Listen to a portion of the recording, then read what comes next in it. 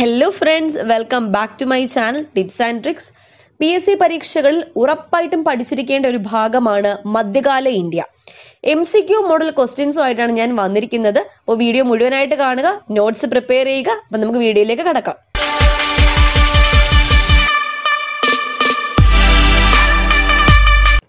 ഒന്നാമത്തെ ചോദ്യം, പാലവംശം സ്ഥാപിച്ചത് ആരാണ്? പാലവംശം സ്ഥാപിച്ചത് ഗോപാലനാണ് പാലവംശം സ്ഥാപിച്ചത്. നളന്ദ സർവകലാശാലയെ പുനരുജ്ജീവിപ്പിച്ച പാലവംശ രാജാവ് ആരാണ്? നളന്ദ സർവകലാശാലയെ പുനരുജ്ജീവിപ്പിച്ച പാലവംശ രാജാവ് ധർമ്മപാലനാണ്. ധർമ്മപാലൻ. പാലവംശത്തിന്റെ തലസ്ഥാനമായിരുന്നത് മുങ്കർ, മോങ്കിർ എന്നും പറയും, മുങ്കർ. പാലവംശത്തിന്റെ തലസ്ഥാനം ഏതായിരുന്നു? മുങ്കർ ആയിരുന്നു. പാലവംശത്തിലെ ഏറ്റവും മഹാനായ രാജാവ് ആരായിരുന്നു? ധർമ്മപാലനായിരുന്നു പാലവംശത്തിലെ ഏറ്റവും മഹാനായ രാജാവ്. ബുദ്ധമതസ്ഥനായ ആദ്യ ബംഗാൾ രാജാവ് ആരായിരുന്നു? ദേവപാലൻ. വിക്രംശില സർവകലാശാലയുടെ സ്ഥാപകൻ ആരായിരുന്നു? വിക്രമശില സർവകലാശാലയുടെ സ്ഥാപകൻ ധർമ്മപാലനായിരുന്നു. പാലവംശത്തിലെ ധർമ്മപാലനെ പരാജയപ്പെടുത്തിയ രാഷ്ട്രകൂട വംശജൻ. പാലവംശത്തിലെ ധർമ്മപാലനെ പരാജയപ്പെടുത്തിയ രാഷ്ട്രകൂട വംശജൻ ആരായിരുന്നു? ധ്രുവൻ ആയിരുന്നു. പാലവംശ രാജാക്കന്മാർ ഏതു മതത്തെയാണ് പ്രോത്സാഹിപ്പിച്ചിരുന്നത്? ബുദ്ധമതമാണ് ഉത്തരം. പ്രതിഹാര വംശത്തിന്റെ ശാഖ ജോധ്പൂരിൽ സ്ഥാപിച്ചത് ഹരിശ്ചന്ദ്രനാണ്. പ്രതിഹാര വംശത്തിലെ ഏറ്റവും മഹാനായ രാജാവ് ആരാണ്? ഭോജനാണ്. ഗുർജാര പ്രതിഹാര വംശം എവിടെയാണ് ഭരണം നടത്തിയത്?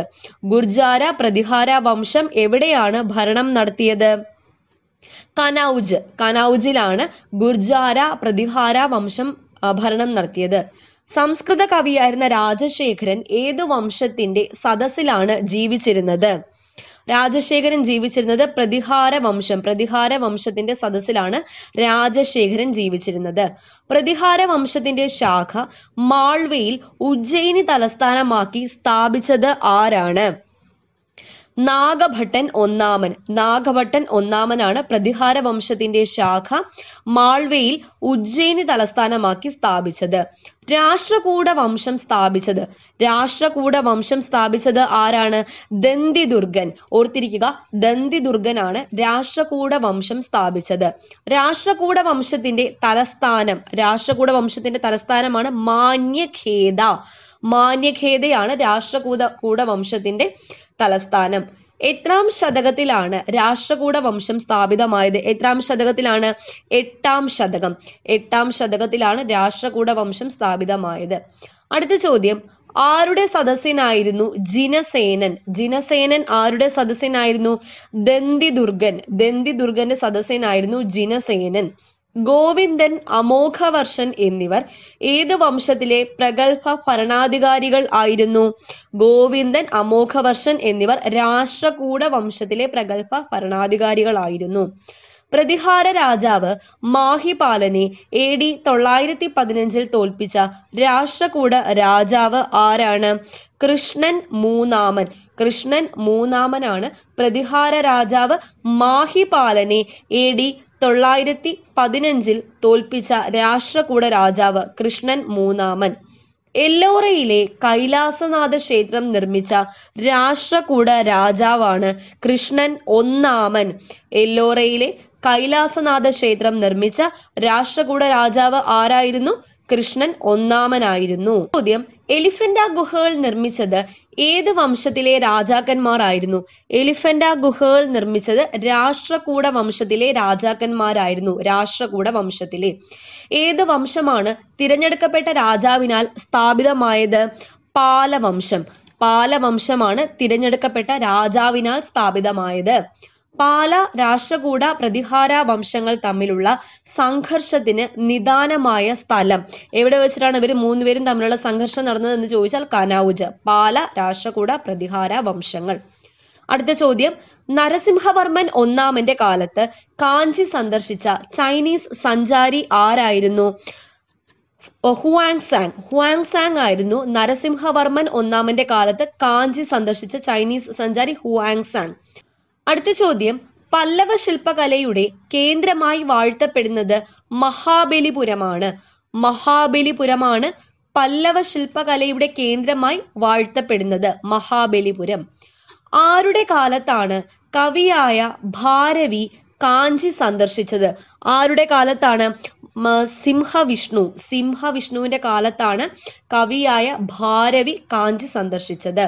ഭാരവിയുടെ കിരാതാർജുനീയം ഏതിനെ അവലംബിച്ചാണ് രചിച്ചിരിക്കുന്നത്? മഹാഭാരതത്തെ അവലംബിച്ചാണ് ഭാരവിയുടെ കിരാതാർജുനീയം രചിച്ചിരിക്കുന്നത്. വിജയാലയ സ്ഥാപിച്ച രാജവംശം ഏത്? വിജയാലയ സ്ഥാപിച്ച രാജവംശം ഏതാണ്? ചോള രാജവംശമാണ് വിജയാലയ സ്ഥാപിച്ചത്. നരസിംഹവർമ്മൻ ഒന്നാമൻ സ്വീകരിച്ച സ്ഥാനപ്പേര് എന്താണ്? മഹാമല്ലൻ. മഹാമല്ലൻ എന്ന സ്ഥാനപ്പേര് സ്വീകരിച്ചത് നരസിംഹവർമ്മൻ ഒന്നാമനാണ്. രാജസിംഹൻ എന്നറിയപ്പെട്ട പല്ലവ രാജാവ് ആരാണ്? രാജസിംഹൻ എന്നറിയപ്പെട്ട പല്ലവ രാജാവാണ് നരസിംഹവർമ്മൻ രണ്ടാമൻ. നരസിംഹവർമ്മൻ രണ്ടാമൻ. ഏറ്റവും മഹാനായ പല്ലവ രാജാവ് ആരാണ്? ഏറ്റവും മഹാനായ പല്ലവ രാജാവാണ് നരസിംഹവർമ്മൻ ഒന്നാമൻ. നരസിംഹവർമ്മൻ ഒന്നാമൻ. കാഞ്ചിയിൽ കൈലാസനാഥ ക്ഷേത്രം പണികഴിപ്പിച്ച പല്ലവ രാജാവ് നരസിംഹവർമ്മൻ രണ്ടാമനാണ്. അപ്പൊ കാഞ്ചിയിൽ കൈലാസനാഥ ക്ഷേത്രം പണികഴിപ്പിച്ച പല്ലവ രാജാവാണ് നരസിംഹവർമ്മൻ രണ്ടാമൻ. ഏത് രാജാവിന്റെ കാലത്താണ് മഹാബലിപുരത്തെ തീരക്ഷേത്രങ്ങൾ നിർമ്മിച്ചത്? നരസിംഹവർമ്മൻ രണ്ടാമന്റെ കാലത്താണ് മഹാബലിപുരത്തെ തീരക്ഷേത്രങ്ങൾ നിർമ്മിച്ചത്. അർജുനന്റെ തപസ് എന്ന ശില്പം എവിടെയാണ്? അർജുനന്റെ തപസ് എന്ന ശില്പം സ്ഥിതി ചെയ്യുന്നത് മഹാബലിപുരത്താണ്. ഏത് വംശത്തിന്റെ ഉയർച്ചയോടെയാണ് പല്ലവ വംശം ക്ഷയിച്ചത്? ഏത് വംശത്തിന്റെ ഉയർച്ചയോടെയാണ്? ചോള വംശത്തിന്റെ ഉയർച്ചയോടെയാണ് പല്ലവ വംശം ക്ഷയിച്ചത്. പല്ലവ സദസ്സിൽ ജീവിച്ചിരുന്ന കവി ആരായിരുന്നു? ദണ്ഡിയായിരുന്നു പല്ലവ സദസ്സിൽ ജീവിച്ചിരുന്ന കവി. മഹാബലിപുരത്തിനെ ഒരു തുറമുഖ നഗരമാക്കി വികസിപ്പിച്ചെടുത്ത പല്ലവ രാജാവ്. മഹാബലിപുരത്തിനെ ഒരു തുറമുഖ നഗരമാക്കി വികസിപ്പിച്ചെടുത്ത പല്ലവ രാജാവ് നരസിംഹവർമ്മൻ ഒന്നാമനായിരുന്നു. നരസിംഹവർമ്മൻ ഒന്നാമൻ. കൈലാസനാഥ ക്ഷേത്രം സമർപ്പിച്ചിരിക്കുന്നത് ഏത് മൂർത്തിക്കാണ്? കൈലാസനാഥ ക്ഷേത്രം സമർപ്പിച്ചിരിക്കുന്നത് ഏത് മൂർത്തിക്കാണ്? ശിവനാണ് കൈലാസം. ശിവൻ. അടുത്ത ചോദ്യം, പല്ലവ രാജ്യത്തിലെ വൈജ്ഞാനിക കേന്ദ്രം എന്ന നിലയിൽ പ്രസിദ്ധമായ സ്ഥലം ഏതാണ്? കാഞ്ചിയാണ് പല്ലവ രാജ്യത്തിലെ വൈജ്ഞാനിക കേന്ദ്രം എന്ന നിലയിൽ പ്രസിദ്ധമായ സ്ഥലം കാഞ്ചി. ഏത് രാജവംശത്തിന്റെ കാലത്താണ് ദക്ഷിണേന്ത്യയിൽ ആദ്യമായി ഗോപുരങ്ങളോട് കൂടിയ ക്ഷേത്രങ്ങൾ നിർമ്മിക്കപ്പെട്ടത്? പല്ലവ രാജവംശത്തിന്റെ കാലത്താണ് ദക്ഷിണേന്ത്യയിൽ ഗോപുരങ്ങളോട് കൂടിയ ക്ഷേത്രങ്ങൾ നിർമ്മിക്കപ്പെട്ടത്. മഹേന്ദ്രവർമ്മൻ ഒന്നാമന്റെ സമകാലികനായിരുന്ന അപ്പർ ഏത് വിഭാഗത്തിൽപ്പെട്ട സന്യാസിയായിരുന്നു? അപ്പർ ശൈവ വിഭാഗത്തിൽപ്പെട്ട സന്യാസിയായിരുന്നു. വാതാബി കൊണ്ട എന്ന സ്ഥാനപ്പേര് സ്വീകരിച്ച പല്ലവ രാജാവ്. വാതാബികൊണ്ട എന്ന സ്ഥാനപ്പേര് സ്വീകരിച്ച പല്ലവ രാജാവ് നരസിംഹവർമ്മൻ ഒന്നാമനാണ്. നരസിംഹവർമ്മൻ ഒന്നാമൻ. മത്തവിലാസ പ്രഹസനം രചിച്ചത്? മത്തവിലാസ പ്രഹസനം രചിച്ചത് ആരാണ്? മഹേന്ദ്രവർമ്മൻ ഒന്നാമൻ. മഹേന്ദ്രവർമ്മൻ ഒന്നാമൻ. പല്ലവ രാജാവായിരുന്ന മഹേന്ദ്രവർമ്മൻ ഒന്നാമൻ സ്വീകരിച്ച സ്ഥാനപ്പേര് വിചിത്രസത്തൻ. വിചിത്രസത്തൻ എന്ന സ്ഥാനപ്പേര് സ്വീകരിച്ച പല്ലവ രാജാവാണ് മഹേന്ദ്രവർമ്മൻ ഒന്നാമൻ. വിചിത്രസത്തൻ. 919 വർഷത്തെ ഉത്തരമേരൂർ ശിലാലിഖിതത്തിൽ പരാമർശിക്കപ്പെടുന്ന ചോള രാജാവ് ആരാണ്? പരാന്തകനാണ്. പരാന്തകൻ. 919 വർഷത്തെ ഉത്തരമേരൂർ ശിലാലിഖിതത്തിൽ പരാമർശിക്കപ്പെടുന്ന ചോള രാജാവാണ് പരാന്തകൻ. 1018 ശ്രീലങ്ക കീഴടക്കിയ ചോള രാജാവ്, 1018 ശ്രീലങ്ക കീഴടക്കിയ ചോള രാജാവാണ് രാജേന്ദ്ര ചോളൻ. രാജേന്ദ്ര ചോളൻ. അടുത്ത ചോദ്യം, ചിദംബരത്തെ നടരാജ ക്ഷേത്രത്തിന് സ്വർണ്ണ മേൽക്കൂര ദാനമായി നിർമ്മിച്ചു നൽകിയ ചോള രാജാവായിരുന്നു പരാന്തകൻ. ചിദംബരത്തെ നടരാജ ക്ഷേത്രത്തിന് സ്വർണ്ണ മേൽക്കൂര ദാനമായി നിർമ്മിച്ചു നൽകിയ ചോള രാജാവ് ആരായിരുന്നു? പരാന്തകനായിരുന്നു. ഗംഗൈകൊണ്ട ചോളൻ എന്നറിയപ്പെട്ടത് ആരാണ്? രാജേന്ദ്രൻ ഒന്നാമൻ. രാജേന്ദ്രൻ ഒന്നാമനാണ് ഗംഗൈകൊണ്ട ചോളൻ എന്ന് അറിയപ്പെട്ടത്. മധുരൈകൊണ്ട ചോളൻ എന്നറിയപ്പെട്ടത് ആരാണ്? പരാന്തകനാണ്. പരാന്തക ചോളനാണ്. പരാന്തകനാണ് മധുരൈകൊണ്ട ചോളൻ എന്നറിയപ്പെട്ടത്. വിജയാലയ ചോളൻ പാണ്ഡ്യന്മാരിൽ നിന്നും തഞ്ചാവൂർ പിടിച്ചെടുത്ത വർഷം. വിജയാലയ ചോളൻ പാണ്ഡ്യന്മാരിൽ നിന്നും തഞ്ചാവൂർ പിടിച്ചെടുത്ത വർഷം AD 850. AD 850. തഞ്ചാവൂരിലെ ബൃഹദീശ്വര ക്ഷേത്രം നിർമ്മിച്ചത് ആരാണ്? രാജരാജൻ ഒന്നാമൻ. രാജരാജൻ ഒന്നാമനാണ് തഞ്ചാവൂരിലെ ബൃഹദീശ്വര ക്ഷേത്രം നിർമ്മിച്ചത്. ഗംഗൈകൊണ്ട ചോളപുരത്ത് ബൃഹദീശ്വര ക്ഷേത്രം നിർമ്മിച്ചത് ആരാണ്? രാജേന്ദ്ര ചോളനാണ്. രാജേന്ദ്ര ചോളനാണ് ഗംഗൈകൊണ്ട ചോളപുരത്ത് ബൃഹദീശ്വര ക്ഷേത്രം നിർമ്മിച്ചത്. നാഗപട്ടണത്ത് ബുദ്ധമത സങ്കേതം നിർമ്മിക്കുന്നതിന് സുമാത്രയിലെ ശൈലേന്ദ്ര രാജാവുമായി സഹകരിച്ച ചോള രാജാവാണ് രാജരാജൻ. നാഗപട്ടണത്ത് ബുദ്ധമത സങ്കേതം നിർമ്മിക്കുന്നതിന് സുമാത്രയിലെ ശൈലേന്ദ്ര രാജാവുമായി സഹകരിച്ച ചോള രാജാവ് ആരായിരുന്നു? രാജരാജനായിരുന്നു. കൊപ്പം യുദ്ധത്തിൽ പരാജിതനായ ചോള രാജാവ്. കൊപ്പം യുദ്ധത്തിൽ പരാജിതനായ ചോള രാജാവാണ് രാജാധിരാജൻ. രാജാധിരാജൻ. അടുത്ത ചോദ്യം, ചോള രാജാക്കന്മാരുടെ കിരീടധാരണം നടന്നിരുന്ന സ്ഥലമാണ് ചിദംബരം. ചോള രാജാക്കന്മാരുടെ കിരീടധാരണം നടന്നിരുന്ന സ്ഥലം ഏതാണ്? ചിദംബരമാണ്. ഗംഗൈകൊണ്ട ചോളപുരം എന്ന തലസ്ഥാനം രാജേന്ദ്ര ചോളനാണ് ഗംഗൈകൊണ്ട ചോളപുരം എന്ന തലസ്ഥാനം പണികഴിപ്പിച്ച ചോള രാജാവ്. അടുത്ത ചോദ്യം, സുശക്തമായ നാവികസേനയെ നിലനിർത്തിയിരുന്ന ദക്ഷിണേന്ത്യൻ രാജവംശം. ഒരു ശക്തമായ നാവികസേനയെ നിലനിർത്തിയിരുന്ന ദക്ഷിണേന്ത്യൻ രാജവംശം ഏതാണ്? ചോളർ. ചോളരാണ് ഒരു നല്ലൊരു നാവികസേനയെ നിലനിർത്തിയിരുന്നത്. ചുങ്കം ദവിർത്ത ചോളൻ എന്നറിയപ്പെട്ടത്. ചുങ്കം ദവിർത്ത ചോളൻ എന്നറിയപ്പെട്ടത് ആരാണ്? കുലോത്തുംഗൻ. കുലോത്തുംഗനാണ് ചുങ്കം ദവിർത്ത ചോളൻ എന്നറിയപ്പെട്ടത്. തക്കോലം യുദ്ധത്തിൽ രാഷ്ട്രകൂട രാജാവ് കൃഷ്ണൻ മൂന്നാമൻ പരാജയപ്പെടുത്തിയ ചോള രാജാവ് ആരായിരുന്നു? പരാന്തകനായിരുന്നു. തക്കോലം യുദ്ധത്തിൽ രാഷ്ട്രകൂട രാജാവ് കൃഷ്ണൻ മൂന്നാമൻ പരാജയപ്പെടുത്തിയ ചോള രാജാവ് പരാന്തകൻ. ചോളരുടെ കലിംഗം ആക്രമണം പ്രമേയമാക്കി കലിംഗത്തു പരണി രചിച്ചത് ആരാണ്? കലിംഗത്തു പരണി രചിച്ചത് ജയം കൊണ്ടാർ. ജയം കൊണ്ടാറാണ് കലിംഗത്തു പരണി രചിച്ചത്. മാലിദ്വീപ് കീഴടക്കിയ ചോള രാജാവ് ആരായിരുന്നു? രാജേന്ദ്ര ചോളനായിരുന്നു മാലിദ്വീപ് കീഴടക്കിയ ചോള രാജാവ്. പണ്ഡിത ചോളൻ എന്നറിയപ്പെട്ട രാജാവ്. പണ്ഡിത ചോളൻ എന്നറിയപ്പെട്ട രാജാവ് രാജേന്ദ്ര ചോളനാണ്. ചോളവംശം താഴെ പറയുന്നവയിൽ ഏതിനായിരുന്നു പ്രസിദ്ധം? ഗ്രാമഭരണം. ഗ്രാമഭരണത്തിനായിരുന്നു ചോളവംശം പ്രസിദ്ധം. തെക്ക് കിഴക്കൻ ഏഷ്യയിലേക്ക് സേനയെ അയച്ച ചോള രാജാവ്. തെക്കു കിഴക്കൻ ഏഷ്യയിലേക്ക് സേനയെ അയച്ച ചോള രാജാവ് ആരായിരുന്നു? രാജേന്ദ്ര ചോളനായിരുന്നു. ചോളന്മാരുടെ തലസ്ഥാനമായിരുന്ന തഞ്ചാവൂരാണ് ചോളന്മാരുടെ തലസ്ഥാനം. ചിദംബരത്തെ നടരാജ ക്ഷേത്രം ആർക്ക് സമർപ്പിച്ചിരിക്കുന്നു? ശിവൻ. ശിവനാണ് ചിദംബരത്തെ നടരാജ ക്ഷേത്രം സമർപ്പിച്ചിരിക്കുന്നത്. AD 1000 കേരളം ആക്രമിച്ച ചോള രാജാവ് ആരായിരുന്നു? AD 1000 കേരളം ആക്രമിച്ച ചോള രാജാവാണ് രാജരാജ ചോളൻ. ആരായിരുന്നു? രാജരാജ ചോളൻ. ചിദംബരത്തെ നടരാജ വിഗ്രഹം നിർമ്മിച്ച രാജവംശം ചോളർ. ചോളർ നിർമ്മിച്ചതാണ് ചിദംബരത്തെ നടരാജ വിഗ്രഹം. ആർക്കാണ് സമർപ്പിച്ചിരിക്കുന്നത്? ശിവൻ. മുമ്മുടി ചോളൻ എന്നറിയപ്പെട്ടത് ആരാണ്? രാജരാജ ഒന്നാമൻ. രാജരാജ ഒന്നാമനാണ് മുമ്മുടി ചോളൻ എന്നറിയപ്പെട്ടത്. ബംഗാളിലെ രാജാവായ മാഹിപാലനെ തോൽപ്പിച്ച ചോള രാജാവ്. ബംഗാളിലെ രാജാവായ മാഹിപാലനെ തോൽപ്പിച്ച ചോള രാജാവ് ആരായിരുന്നു? രാജേന്ദ്രൻ ആയിരുന്നു. രാജേന്ദ്രൻ. വെങ്ങി തലസ്ഥാനമാക്കി പൂർവ്വ ചാലൂക്യ വംശം സ്ഥാപിച്ചത്. വെങ്ങി തലസ്ഥാനമാക്കി പൂർവ്വ ചാലൂക്യ വംശം സ്ഥാപിച്ചത് കുബ്ജ വിഷ്ണുവർദ്ധൻ. കുബ്ജ വിഷ്ണുവർദ്ധൻ. കല്യാണിൽ AD 973 പശ്ചിമ ചാലൂക്യ വംശം സ്ഥാപിച്ചത്.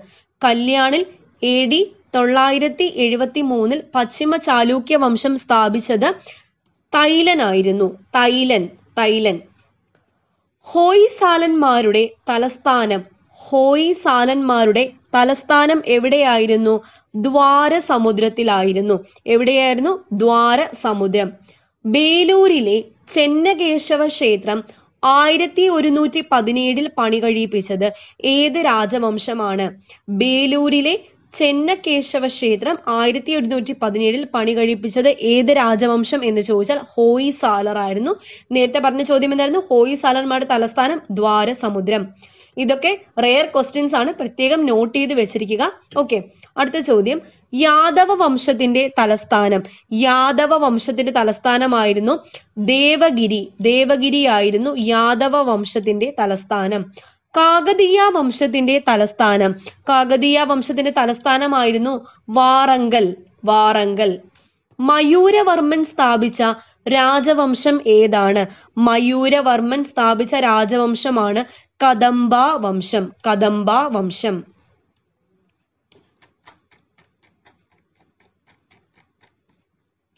അടുത്ത ചോദ്യം. സേനന്മാർ ഏത് പ്രദേശമാണ് ഭരിച്ചത്?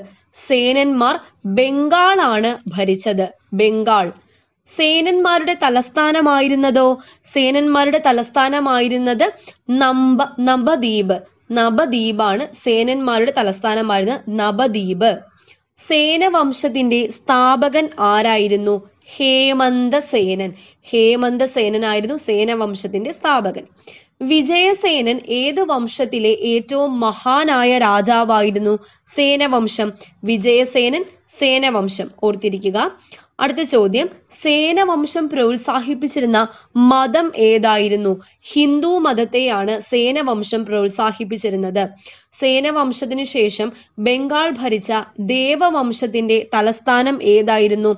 വിക്രംപൂർ ആയിരുന്നു സേനവംശത്തിനു ശേഷം ബംഗാൾ ഭരിച്ച ദേവവംശത്തിന്റെ തലസ്ഥാനം. അവന്തിനാഥൻ എന്ന ബിരുദം സ്വീകരിച്ച ജയസിംഹസിദ്ധ രാജ ഏത് വംശത്തിലെ രാജാവായിരുന്നു? അവന്തിനാഥൻ എന്ന ബിരുദം സ്വീകരിച്ച ജയസിംഹസിദ്ധ രാജ ഏത് വംശത്തിലെ രാജാവായിരുന്നു? ചാലൂക്യ വംശത്തിലെ രാജാവായിരുന്നു. ഗുജറാത്ത് ഭരിച്ച സോളങ്കി അഥവാ ചാലൂക്യ വംശത്തിലെ ഏറ്റവും മഹാനായ രാജാവായിരുന്നു ജയസിംഹസിദ്ധ രാജ. ജയസിംഹസിദ്ധ രാജ. സോളങ്കി വംശം അഥവാ ചാലൂക്യ വംശത്തിന്റെ തലസ്ഥാനം ഏതായിരുന്നു? അൻഹിൽവാര. അൻഹിൽവാരയായിരുന്നു സോളങ്കി അഥവാ ചാലൂക്യ വംശത്തിന്റെ തലസ്ഥാനമായിരുന്നത്. അൻഹിൽവാര. ജൈന പണ്ഡിതനായ ഹേമചന്ദ്രൻ ആരുടെ സദസ്സിനായിരുന്നു? ജൈന പണ്ഡിതനായ ഹേമചന്ദ്രൻ ജയസിംഹസിദ്ധരാജയുടെ സദസ്സിനായിരുന്നു. പ്രാകൃത ഭാഷയുടെ പാണിനി എന്നറിയപ്പെട്ടത്. പ്രാകൃത ഭാഷയുടെ പാണിനി എന്നറിയപ്പെട്ടത് ഹേമചന്ദ്രൻ. ഹേമചന്ദ്രൻ. ചോദ്യം. കനൌജിലെ ഗഹഡ്വാല വംശത്തിലെ ആദ്യ രാജാവ്.